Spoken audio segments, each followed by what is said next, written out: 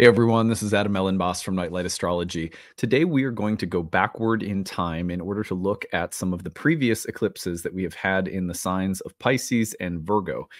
The nodes of the moon go back through the same signs in reversed order every 9 and 18 years. So we'll get the north node in Virgo and south node in Pisces, and then 9 years later we'll get the north node in Pisces and south node in Virgo, and then 9 years later the opposite, like that.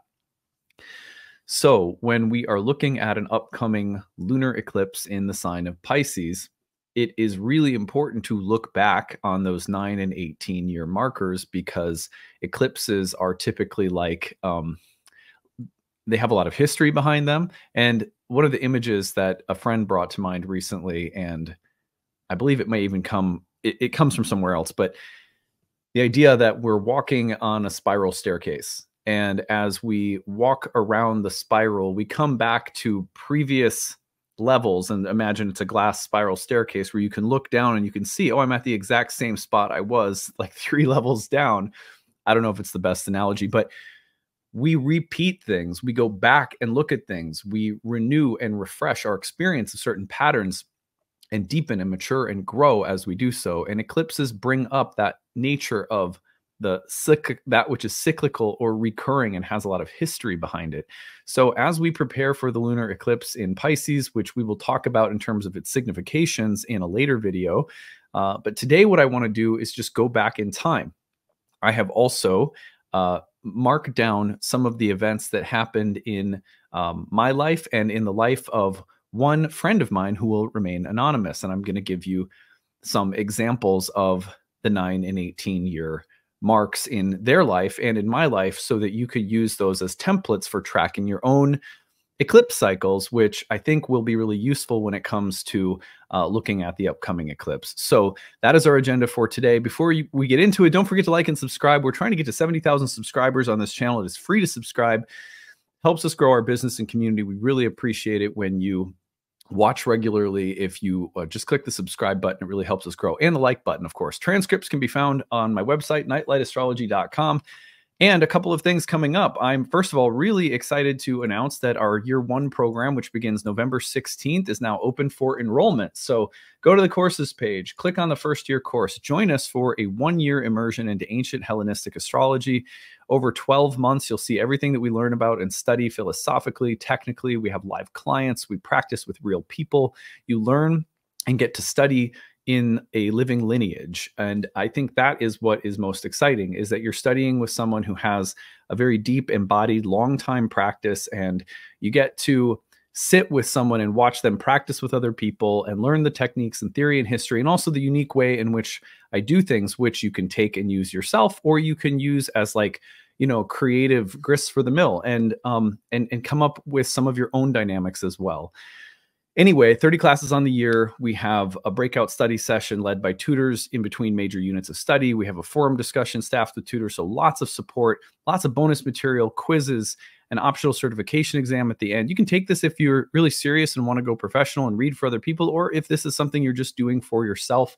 Knowing the language of astrology is an amazing asset that you can have for the rest of your life. The more you know about how to read your own chart, and maybe the charts of people close to you, the better. It's like having GPS in your car these days. Most people do. And I think that this is a great thing to develop, especially if you're already someone who's interested in astrology, but feels like there's a limit to what you know or understand. This is a great program. Anyway, you'll see at the bottom, we have a pre-registration sale. It goes until October 15th. So between now and October 15th, you can pick up an installment plan for the tuition that is on sale, or the early bird payment. Those will go up significantly after October 15th. We also have tuition assistance. If you're someone who wants to take the course, we need a little help to make it happen, use the tuition assistance button, and we'd be glad to help you out. If you have any questions, feel free to email us, info@nightlightastrology.com. And then back up to the top, go to the events page, click on live talks. Next week on September 19th, I will be giving a talk on Venus's 12 love languages. We are going to be looking at Venus through all 12 signs of the zodiac and talking about the specific kind of karma, the specific kind of stories that Venus tells by sign in our birth chart. This is going to be great for understanding the karma of love and relationships, and just getting a much deeper understanding of the sign placement of Venus in your chart, or the charts of people you work with. If you're practicing astrologer or what have you. So I look forward to that as well. And on that note, I will we'll go ahead and get into it here. I'm getting my screen set up. All right. So let's take a look now at the real-time clock. All right. So first of all, I'm going to eliminate everything from our screen except for the nodes of the moon, just to illustrate the movements. And actually, maybe I'll put the sun and moon in. Here we go.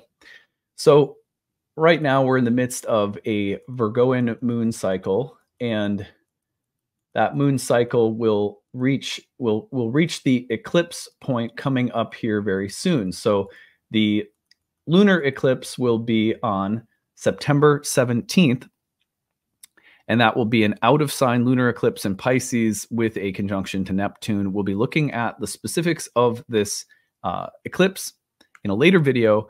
Today, what I want to do is talk about the cycles involved. So if we go forward in time just a little bit, we're going to notice that the nodes of the moon actually change signs into Pisces and Virgo in February, early February.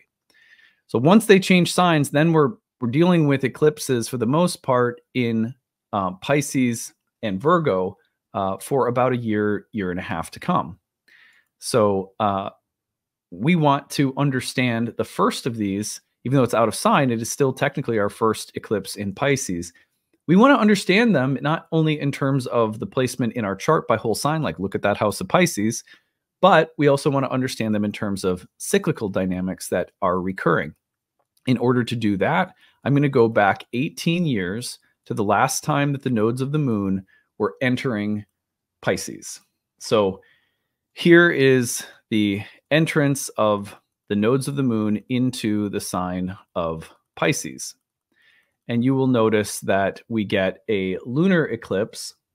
I think this is kind of interesting. We get a lunar eclipse at almost the exact same degree, but opposite in Virgo, out of sign with the south node in Libra in March of 2006. I think this is fascinating because you can see that there's kind of like there's a pattern that the eclipses follow. And I won't go through every single eclipse, but starting in about March of 2006, we start getting eclipses in these signs. Now, we still have an Aries eclipse here in March of 2006 and so forth, but let's keep going, and we're going to get these nodes of the moon into the next signs. So the official entrance of the nodes of the moon, I use the mean node as measurement, happens in late June of 2006.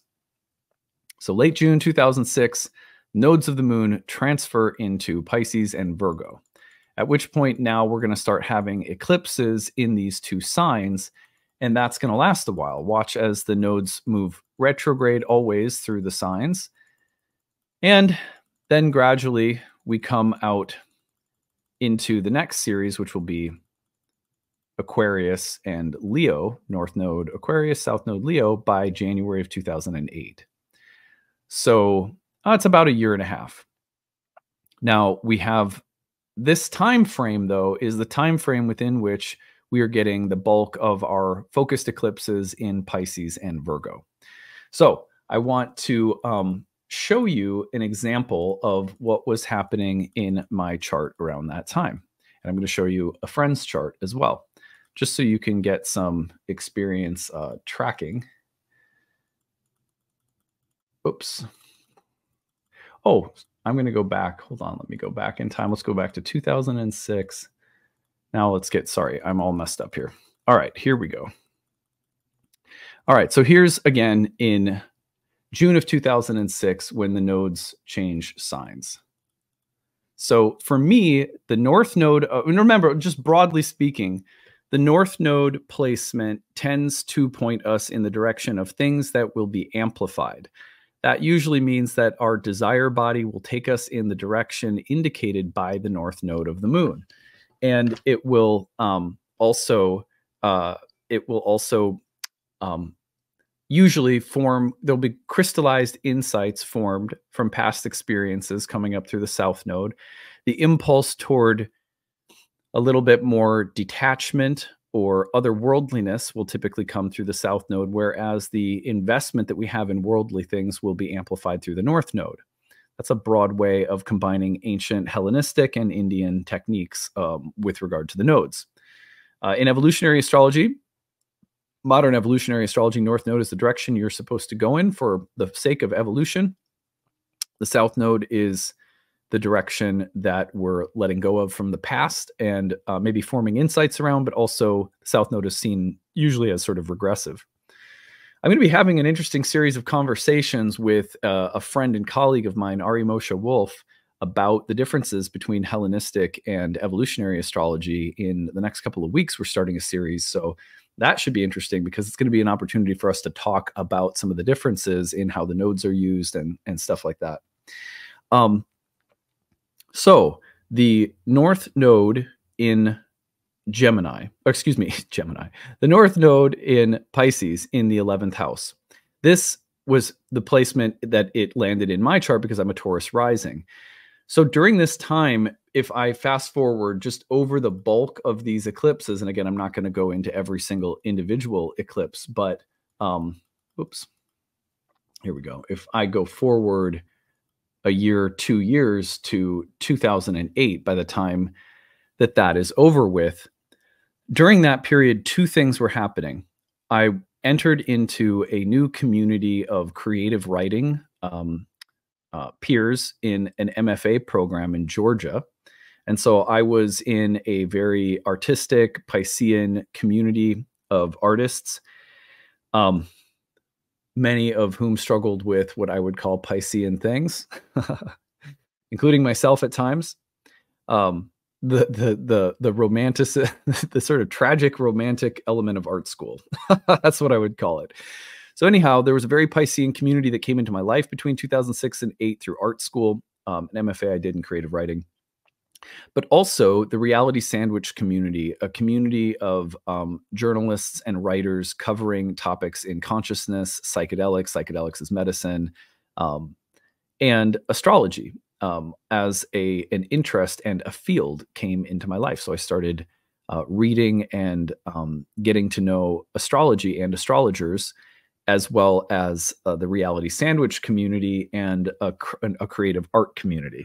Okay, so that period of time was significant in terms of developing and bringing me into new communities and amplifying the importance of various communities, many of whom you could describe as very Piscean. So that's the north node in the 11th house, broadly speaking, over a couple of years of eclipses. And this is the last time that the north node was in Pisces in my life. Pretty significant. Now, with respect to the south node of the moon in the 5th house. Okay, so during this period of time, this is between 2006 and 8. These are the first couple of years. Let's see. So ayahuasca shamanism came into my life in May of 2000 and hold on, let me make sure I've got this right. So May of 2005. May of 2005 was my first ayahuasca ceremony. So between 2006 and 8, with the south node in Virgo in the 5th house, I was coming into the first real stretch of sobriety in my life since I had been, I don't know, like a late teenager and started partying and getting into trouble. So the south node in Virgo in the 5th was really about curbing, kind of like, what do I want to say? Like tempering the pleasure impulse. Very 5th house. The 5th house was called the joy of Venus and the house of pleasure, as well as creative fulfillment. So I was spending a lot of time in isolation, editing, revising, and working on a book about the ayahuasca experiences while also spending the first really serious stretch of my life completely sober. So that was the south node Virgo in the 5th. Okay, so, that's just very brief. Now, I want to show you a friend of mine's chart. Okay, here it is. So he's a Virgo rising, north node Pisces in the 7th house during this period of time between 2006 and 8. During this time, he met and married his wife. And had the beginnings of the very first symptoms of a health issue. Okay, so that health issue is still ongoing. And when I get to the current cycle, I'll tell you more. But that's the first part. Met his wife, started dealing with some health symptoms. Not uncommon with the South Node in the first house to deal at times with um, difficulties around health and the body, or a tendency, for example, toward dissociation, otherworldliness, or um, to be cleansing or purifying or shifting your relationship with the body and health, as well as identity. So this was an important period of health, South Node first house, and meeting his wife, North Node seventh house. So anyway, just again, just like little quick examples, look at those two houses in your chart and look back at the 2006 to 8 period. That's the point. Now let's go forward, and we are going to take the nodes up to, we're doing 18 years, right? So we're going to now take them forward to North Node Virgo and South Node Pisces. Okay, so this is 2015.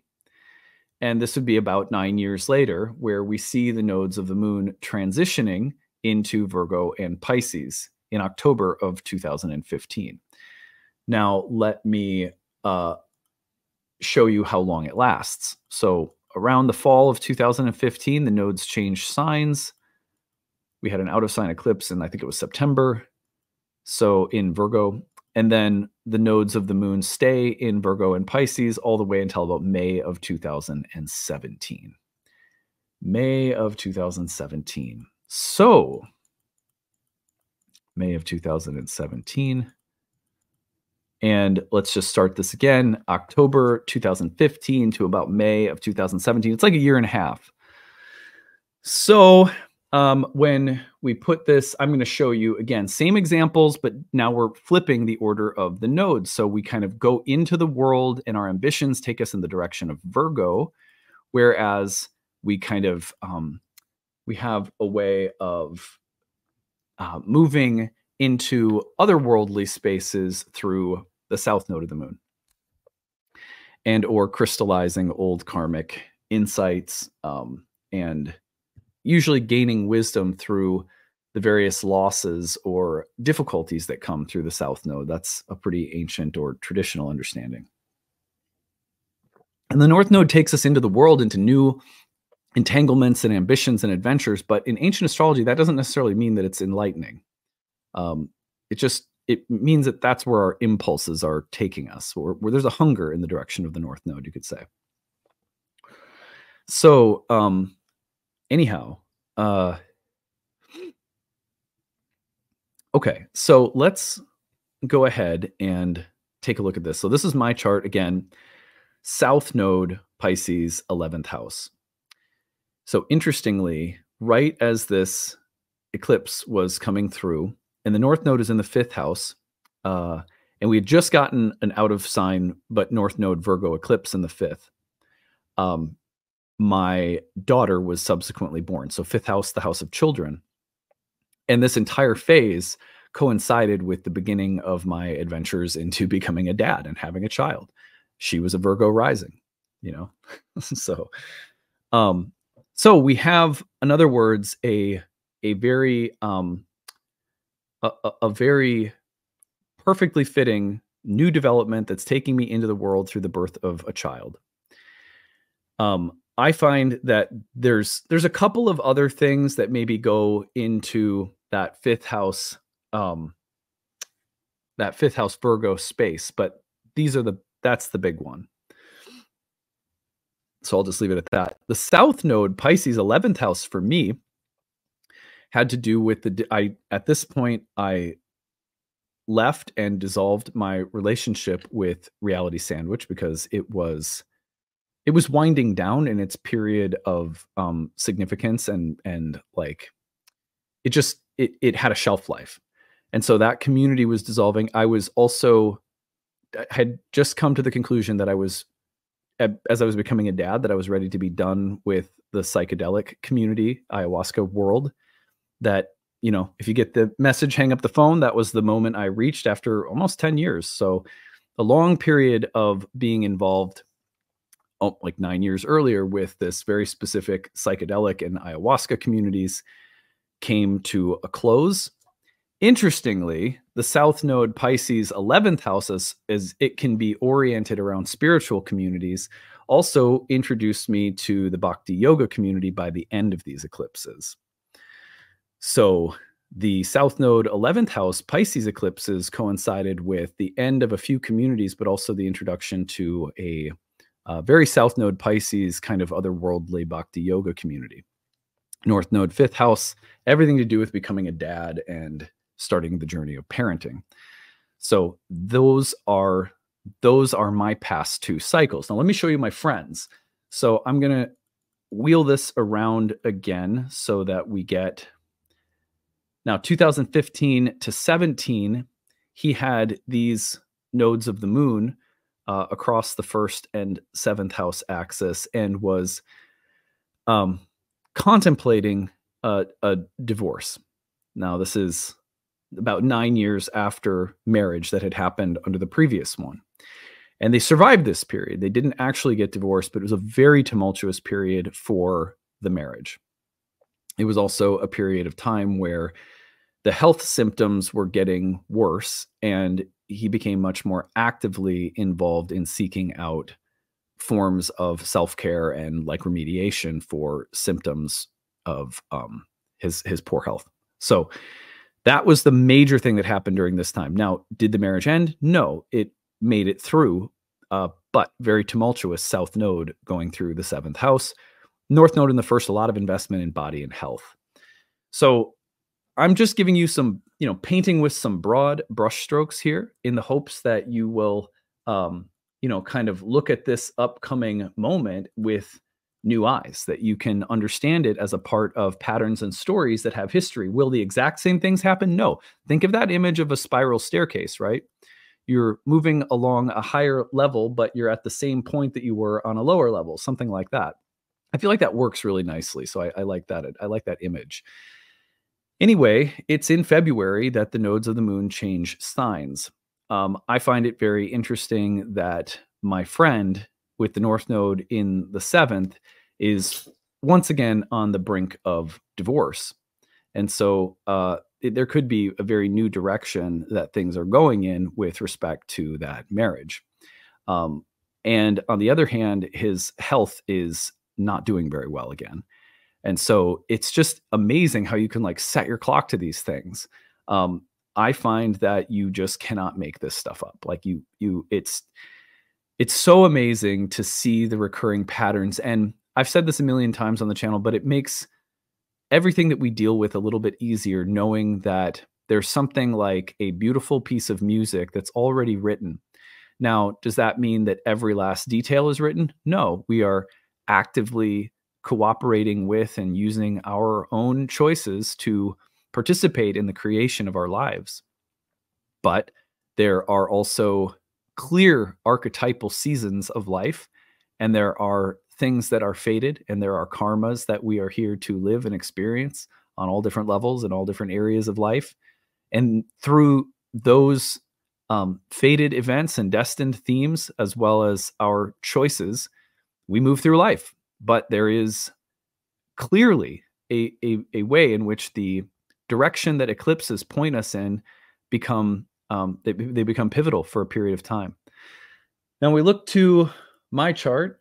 I'm just looking and I'm saying, oh, what could I anticipate in my own life as a Taurus rising? Probably the continued development of new friends, allies, groups. And in the 5th house, I'm not sure about that one. Like South Node in the 5th house as a parent with 2 kids, like could there be some crystallized insights and wisdom around parenting? Perhaps. Could there also be, more themes surrounding health and the kind of regulating of the pleasure principle? Remember, that was there for me, 18 years ago. I don't use drugs. I don't even drink alcohol very much at all. So, but there's still like one of the things that I find really interesting is that in the world of bodybuilding, there's a lot to be learned about the best macro spread, the best form of diet, the best form of sleep, like fine tuning on the level of the body and making sure that you're also not so regulated that you don't have any fun. Um, that's an delicate, interesting thing that I could see coming up, with Virgo in the fifth. Like I'm already sort of anticipating that the next couple of years might be about, one of my sort of midlife goals, as you guys know, I've shared this on the channel before. By the end of my 45th year, I'm working slowly but surely. It's going to take several years to compete in an amateur bodybuilding competition just for fun. Some people run triathlons, I just want to do this as naturally and safely and gradually, like small incremental steps. That's why I'm giving myself many years to do it. But it's just something fun for me to do as a personal challenge and an inner growth challenge. It requires a lot of discipline when it comes to things like diet. But you don't want to be living several years of your life without having fun, right? And I'll be coming into the heart of a lot of the incremental, gradual training that requires being very specific with your diet. So that's kind of what I'm anticipating is like, that South Node there will be about like, the finding the sweet spot when it comes to joy and pleasure, while also that Virgoan emphasis on like purity. So I remember like 18 years ago when the South Node was in Virgo in that house, like the whole thing was like, okay, I'm not drinking anymore. I'm not doing drugs. I'm not partying. I'm not sleeping around. Like I'm practicing celibacy for the first time in my life. But how do I have fun? It was like, what does the fun look like at this stage in my life? So anyway, I find that with eclipses, the point I'm trying to make is that the same themes will come up in new ways. Oh, it's at a different point in our life. We're not learning the exact same lessons we learned 9 or 18 years ago. We're not with the same people in our lives. We're in different environments. We've grown psychically and emotionally and so forth. But there will be a familiar way in which it's like, I've been here before, I've seen this. I know this. So anyway, I hope that this has been useful. Look at the whole sign houses of Pisces and Virgo. Look back during these time periods. What were the themes? What were the lessons?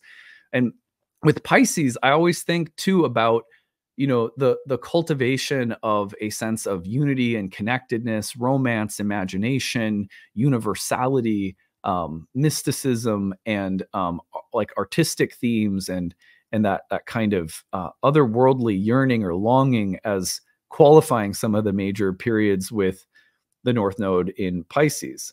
I remember, or the South Node, either way. And I remember, when the South Node was in Pisces and I was shifting communities, I was leaving the psychedelic world behind. It was like that period of my life is done. That community is no longer the main focus of my life. But then Bhakti Yoga was coming in and it still was satisfying that desire for otherworldly connection to the divine, that the same kinds of things that psychedelic mystical experiences were providing, now this different community was providing. So sometimes it's also about transitions that address the same need, but in a new or different way, or more appropriate way for the time that we're in. And Virgo, care, meticulousness, purity, service, concern for doing the right thing. These lessons come in different forms in recurring seasons. So on that note, I will leave us for the day. Don't forget, my talk on Venus through the 12 signs is next week. You can register for that on the website. If you can't attend live, you get a video recording of the event. First year course is open for enrollment. That pre-registration sale is good until October 15th. So be sure to take advantage of that while it's there. Can't wait to see a new group of people in class. It's a very auspicious time to study because you're studying right as Pluto is ingressing for the last time into Aquarius. Within a year, while you're studying, Uranus will be going into Gemini. Those are fantastic combinations for elections, basically, for studying astrology. I think it's a great year to launch into a study of astrology. Anyway, we'll leave it there, and I hope you're having a good day. We'll see you again tomorrow. Bye.